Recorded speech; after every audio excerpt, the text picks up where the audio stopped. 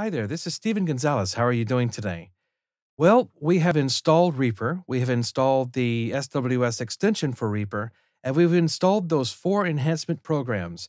And now it's finally time to run Reaper for the very first time, and that's what's next on Reaper for Voice Talent.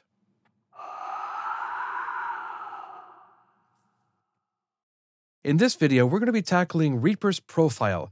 Basically, that's the brains of Reaper, where it stores all its information and how to run. Things like themes and key maps and project and track templates and effects, presets, all this good stuff.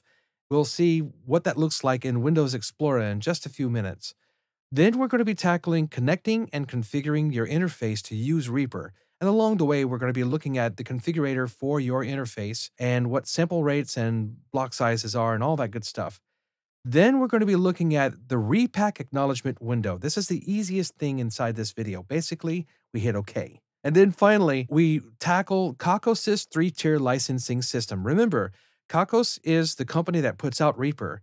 And this 3-tier licensing system is one of the reasons why people are coming to Reaper in droves. As is usual, whenever we are in this part of the video, there are a few caveats. The first is that I have multiple interfaces connected to the machine that's recording this video.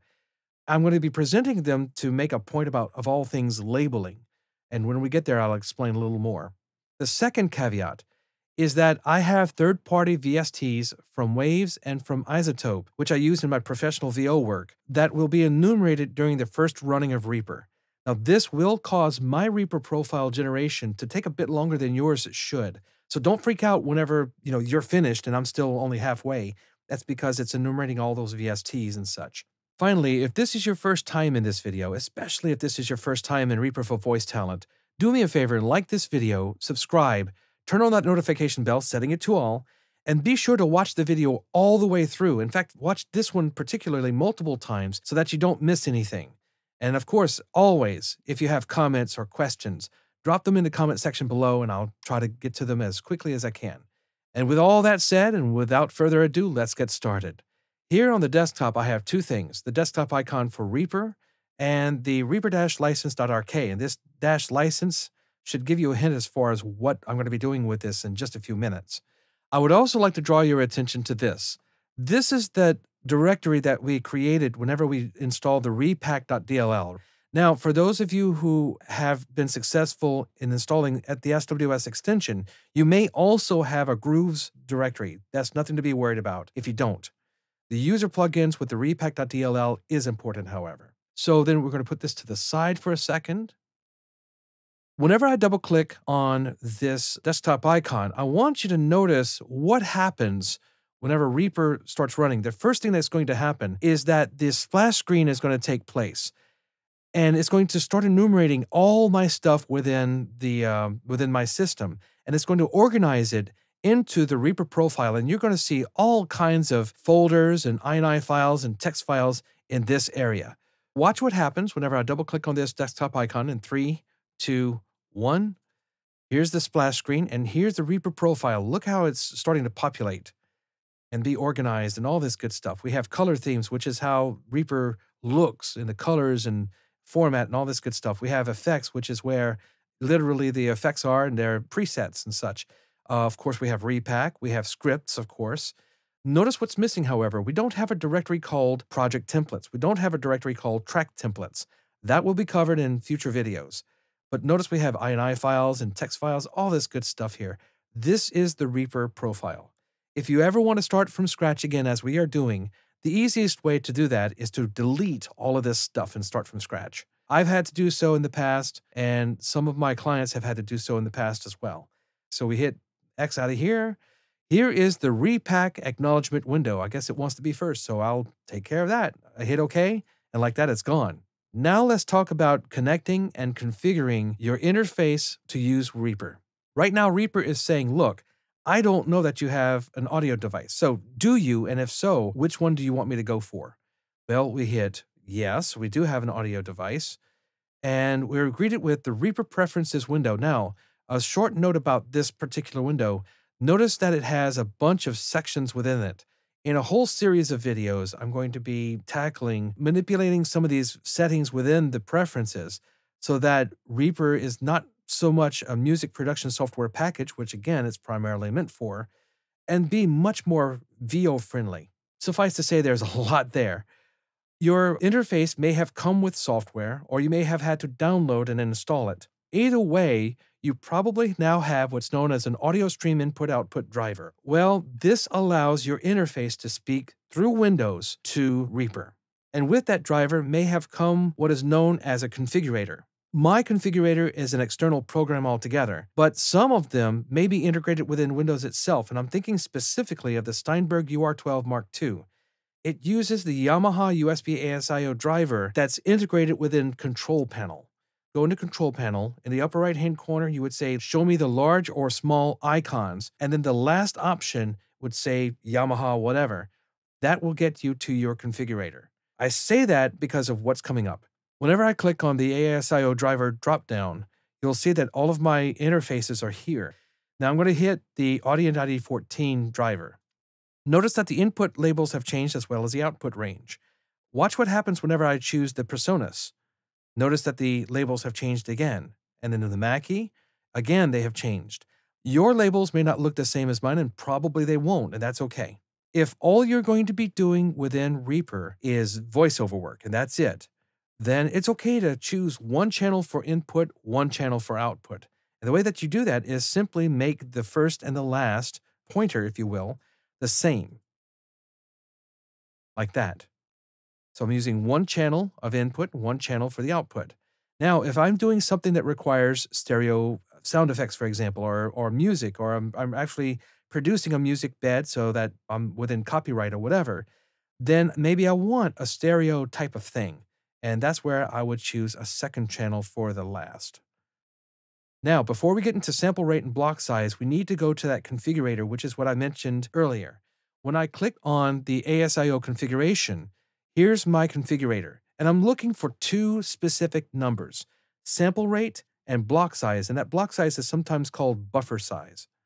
Now, a sample rate, what exactly is a sample rate? Well, that's the number of times per second that the interface is listening to the audio coming from the microphone.